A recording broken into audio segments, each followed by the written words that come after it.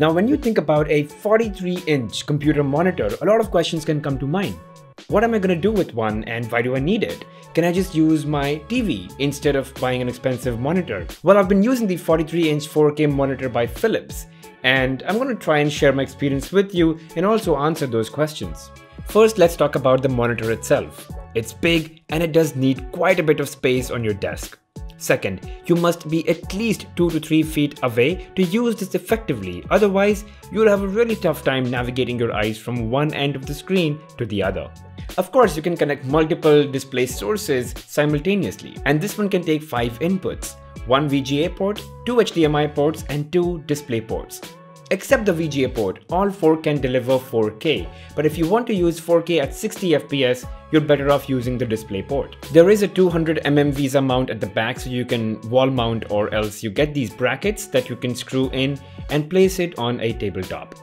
And most of these monitors come with speakers built in. This one, the Philips 43-inch, has 2 7-watt speakers. They're decent at best, you can't depend on them for professional work, but if you just want some sound coming right off the bat of the monitor, you're watching a YouTube video or you're just having some music in the background, they're perfect. And just in case if you're wondering, there is no tilt, swivel or height adjust, especially in these big monitors. And if you still need it, you can mount it on one of those arms and then you can use that to adjust the height or distance or even angle. Now I connected this to my Windows PC and right off the bat it was good to go. You may require certain calibration in terms of color profile or temperature, but once that's done, it's as crisp as you'd expect a 4K display to be. Colors look really good and very similar to how you'd expect a high-end monitor to deliver. Obviously this is not HDR, otherwise the price of this would have been much higher, but boy, it would have been great to have that. And by the way, it is 10-bit color compatible, that is, it's got 2 to the power of 10 colors that it can address. That's professional grade. Now here's the deal. It did take me a while to get used to that size.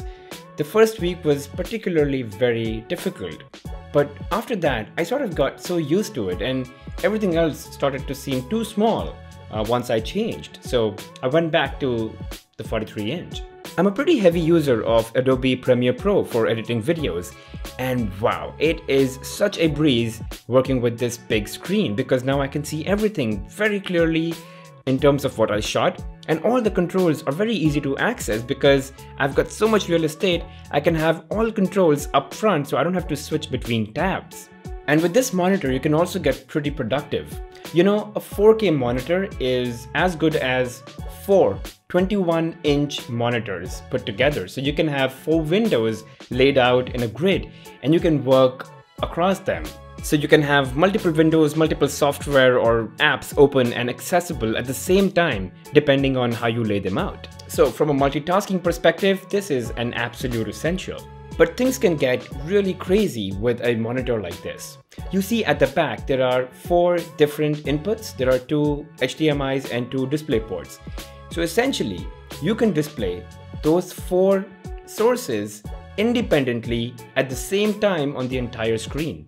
Now you might say, why the hell would I want to do that? Well, it's an option, it's just a flexibility that you've got with a 43-inch screen.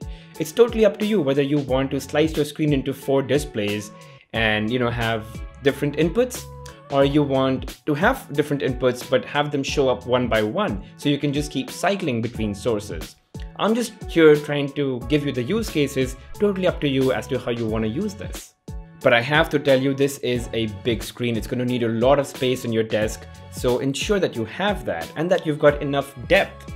You have to be about 2 to 3 feet away at minimum to be able to use this effectively. Otherwise, you'll just have your eyes going, like left to right, and it's just going to be really odd. You'll never get used to using it.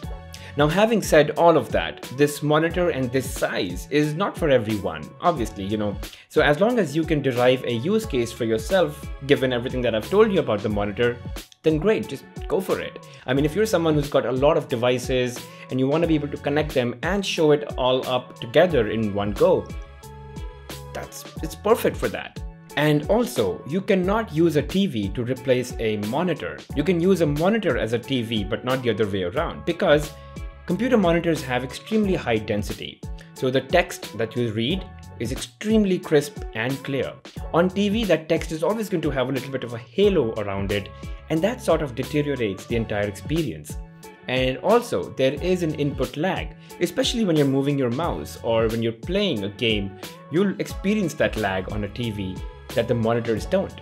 Plus, monitors can come up with really high refresh rates that are great for, again, gaming, as I said, and having a very quick response time, less than 5 milliseconds, which is perfect for high precision gaming.